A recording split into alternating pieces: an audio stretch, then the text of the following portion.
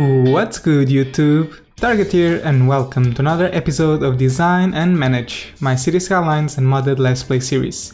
As I've mentioned on the last episode, today we are going to expand our city. I think it's time for a population boost, and for that we first need to create a road layout. So I've already selected the location to which we are going to expand our city. We are going to expand it towards the western side. So yeah, let me just explain to you what I have in mind for today. Okay, so this is the location where we are going to expand our city. We're going to expand it to the left side. And I think we can start by purchasing the tiles that we are going to need. So I think I'm going to buy 2 tiles right ahead. I'm going to buy this one over here. And I'm also going to buy this one. When we reach a population of 65,000 people, we are going to unlock our last tile. And on the last episode, I've asked where you'd like that tile to be, and most of you liked the idea of finishing this series on the exact same island where we started. So I think I'm gonna buy this tile over here to the right side, so we can complete this island, or at least zone some more housing in there. But for now we are going to focus on this particular location of our city. Eventually, in the long term, I will want to fill this entire area with houses and buildings, but just for the time being, I am not going to make the entire road layout all of a sudden. And the reason for that is that, well, roads have a maintenance cost, and as you can see, my budget is not that comfortable. We are on the positive, but we are not making such a big amount of money. So I think for this episode I'm just gonna focus on this area. I'm gonna make a small road layout that I'm highlighting with my mouse. And to the north of this railroad I am going to expand our suburbs, and to the south I am going to expand our high density residential. So yeah, I think that's what I'm gonna do. And I also want to try something new on this layout. I've been reading a few City Skylines guides, and for this new road layout I will want to apply the principles of road hierarchy, which I believe will be pretty effective in dissipating traffic. I will explain to you those principles after I build the entire thing, so that's exactly what I'm gonna do right now. I am gonna run into a time-lapse, and I'm gonna first and foremost delete all of these trees that are obstructing my view, and I'm gonna build the layout, and after the end of it I am gonna explain to you how the entire thing works. So enjoy the time lapse guys, and I'll see you in a second.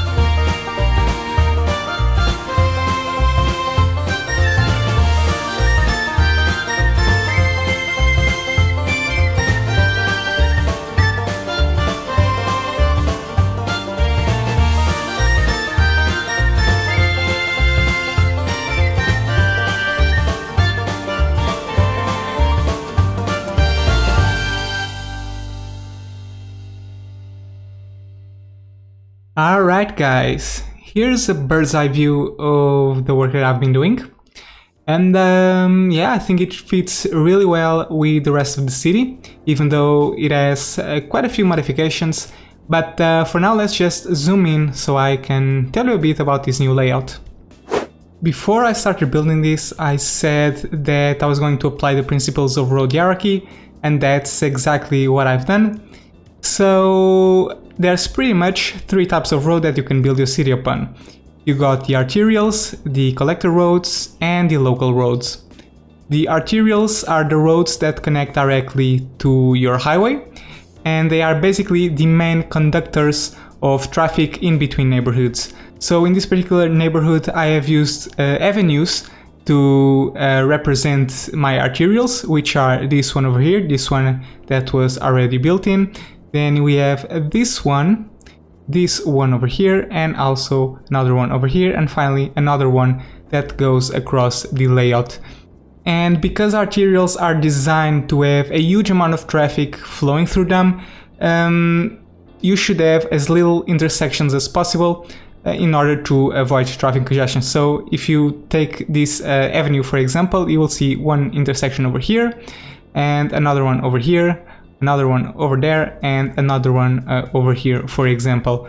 So we have very little intersections in a large segment of road, and if you check all the others, you can find pretty much the same thing. After the arterials, you got the collector roads, which have the basic function of sending people from the arterials to their houses, or to get people from their houses to the avenues to get them to other parts of the city. So in this layout I have used roads with bicycle lanes to represent our collector roads. So you can see them pretty much as the roads that have no trees in them. So you got this one over here, another one over here, another one over here, and another one over there, and like so to the rest of the layout. And basically collector roads are the only roads that can intersect with the avenue. So if you check every single intersection in my road layout, you will see that only roads without any trees, which are the collector roads, are intersecting with the arterials. And finally, the densest and most frequent type of road will be the local road. The local roads are basically the places where your citizens will live, so all residential will be zoned in there. And in this particular layout I have used roads with trees. You can see they have this white outline all around them, and this is pretty much the place where I'm going to zone all my residential. Local roads only intersect with collector roads and can never intersect with avenues to avoid too many intersections. The way I'm gonna do the zoning on this layout is pretty simple. I have already said that the residential will go on local roads and also on collector roads. And because the arterials or the avenues are going to have a huge amount of traffic, I am gonna place some commercial alongside them. And I might even do a small segments of offices in between residential and commercial to dissipate some noise pollution, but that's optional. We'll see how it goes and how the demand fluctuates. Because in this design people will have to use the arterials to go from one part of the city to the other, because these are the segments of road that have the higher coverage. And combining that with the fact that the arterials have very little intersections on them, as I've mentioned, this design supposedly, in theory, will have very little traffic problems. But we'll have to pretty much wait and see. The place where I have got this idea was pretty much in a guide on the Steam Workshop. That I will pretty much link in the description in case you want to take a look at it.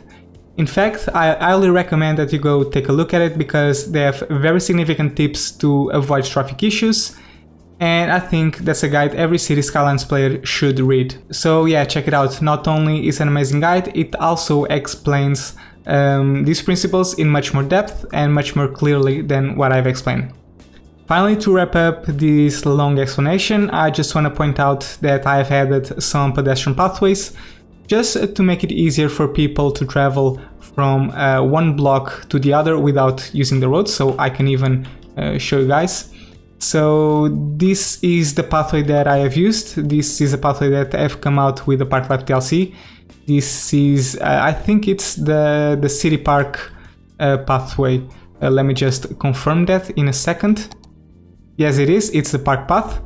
And yeah, I have taken advantage of this opportunity to make an interesting layout. I have used a pretty long pathway to block zoning on this part of the residential neighborhood on the local road, so that I have this reserved spot for commercial. And I've also made a few bridges over here and also another one over there to provide transportation to this part of the layout. And yeah, that's pretty much it. And I think it turned out very complete. And oh, I just noticed that I still need to connect this. Maybe we can do that right now.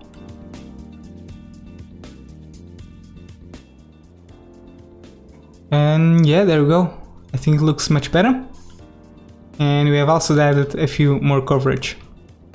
Okay guys, but I think that's it for the explanation. I think it's time for us to start building some stuff on our new layout and see how well it deals with traffic. So I have already added another power plant and also another water pumping station, just to prevent that from becoming an issue on a later stage as we zone some more buildings. I've also laid down some pipes on this area, so I think we're going to start building on this particular area. I think this is a good area to start on. And yeah, let's just start and placing some stuff over here, because we are on the red zone and we need some more people to raise the tax income. So because we have a few demand for commercial, that's what I'm going to start zoning right off the bat. I think I'm going to make some commercial over here. I think that's pretty cool. And I think I'm gonna zone a few houses over here as well. And maybe I can zone a few more houses, not houses, but commercial all the way over there.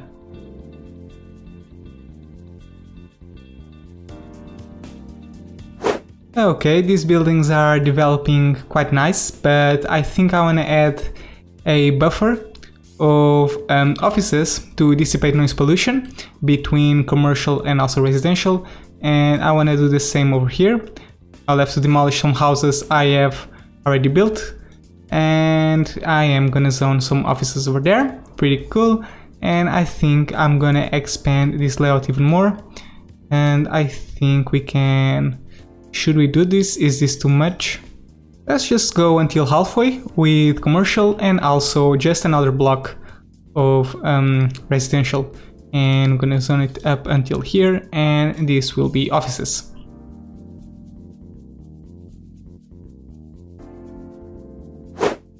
Oh, and look at this, guys. People are already using our newly built pathway, which is amazing to see. Look at all this movement. And yeah, people really love these pathways, and I really like the decision that I've made of putting a pathway in between this road and also the avenue, so that these buildings, or the backside of these buildings, are faced towards the pathway. So I really like this effect, and I think it looks really good. But I've also noticed a few boo-boo that I've made, which is this thing over here. This is not the right type of pathway, and we should use this one. Yeah, pretty cool. And I also don't like how steep this road is, not road, this pathway. So perhaps we can fix that in the future, but for now we'll keep it as that. And yeah, look at that, our newly built district. And we still have some more demand for commercial, so I think I'm gonna satisfy the demand by zoning a few more stores over here, a few more shops. And I think I can also put a few more offices over there as a buffer, because all of this will be residential. Let's just keep zoning some more stuff. So I think I'm gonna place a few more offices over here, and we can continue expanding our commercial because we have a lot of demand for it.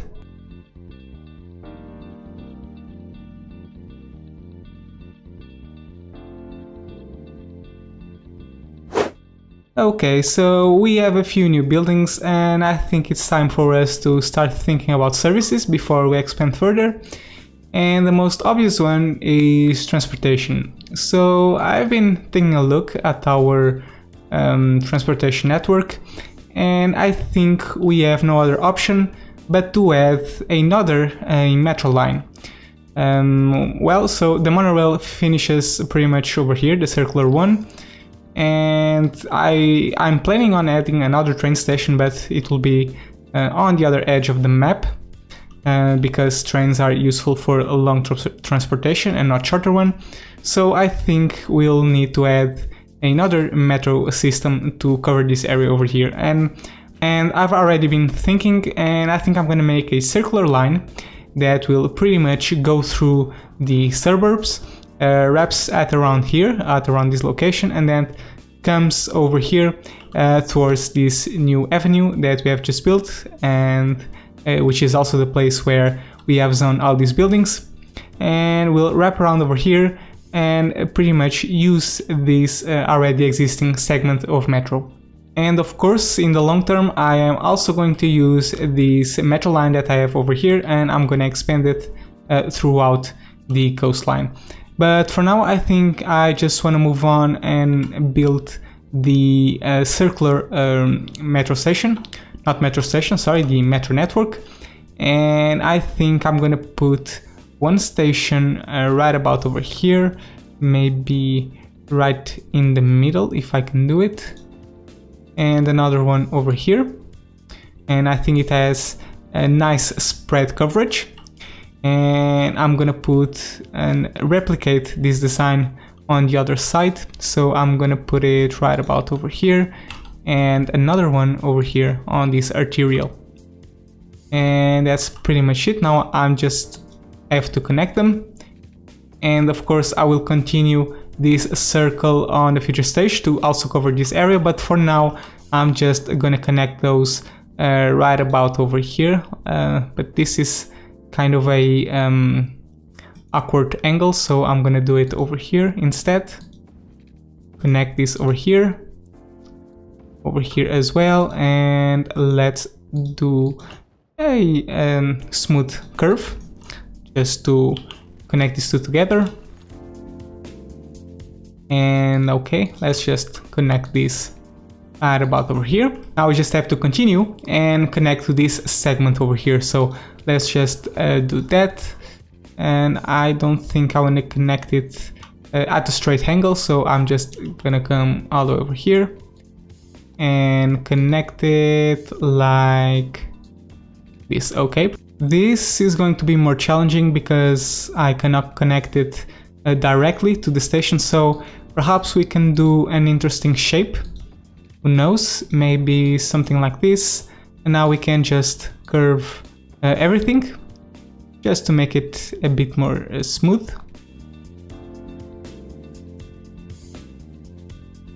One curve over here, another one over here, and another one over there. Pretty cool. Delete everything, and that's it. That's our new metro line, and now we'll just have to make a couple of lines. One that will go counterclockwise and stop over here, and perhaps connect to this station as well, and this one over here as well, and wrap it around, and another line that will go clockwise, and we'll come over here. Pretty cool. And why is there no stop over here? We need to fix it. But let's just finish up this line, and now we need to make a stop over here. And I think everything is correct. Now I don't know if there's going to be a train jam, so to say, because we now have 4 lines on this segment of metro, but we'll just have to wait and see. For now, let's just resume the simulation. And oh, wait a second, I need to turn this off for the time being because we don't have any buildings over here, so there's no need to spend money on this. Okay, cool. We now have a functional metro system, and I've also been seeing some buildings upgrading, which is great. It means that we are raising the land value.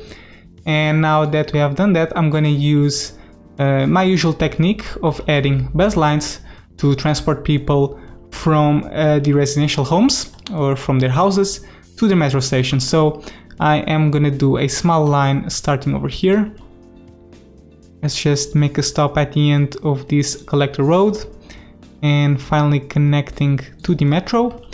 Perhaps we can even wrap around and make a stop over here, and then we can turn back and pretty much go all the way until here.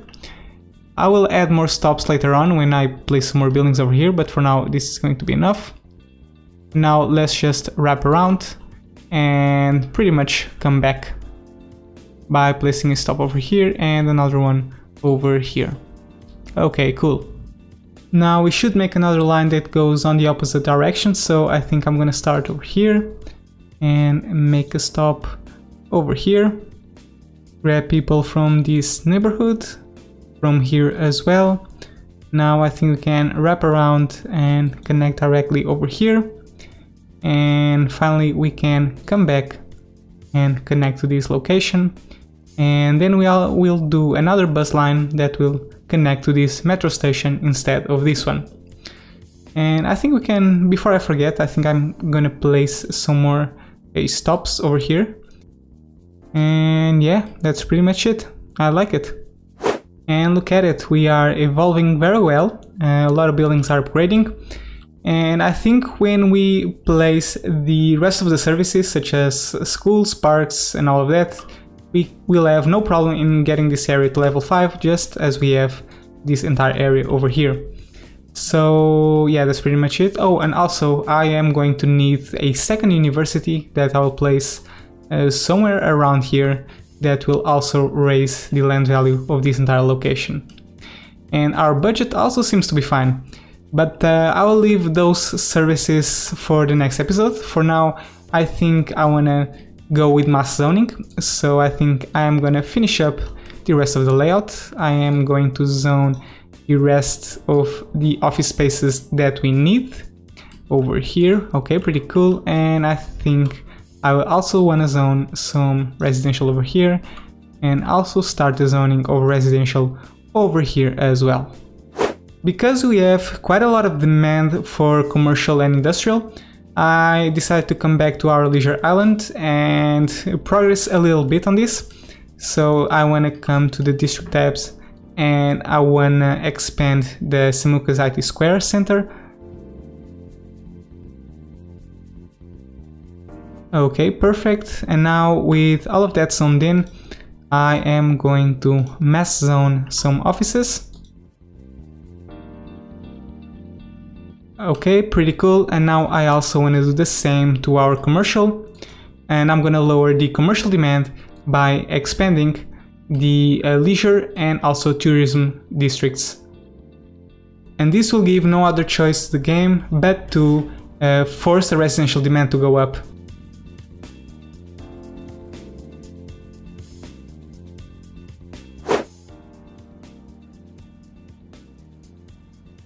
Yeah. So satisfying. Look at the amount of people using the metro. This is really cool to see.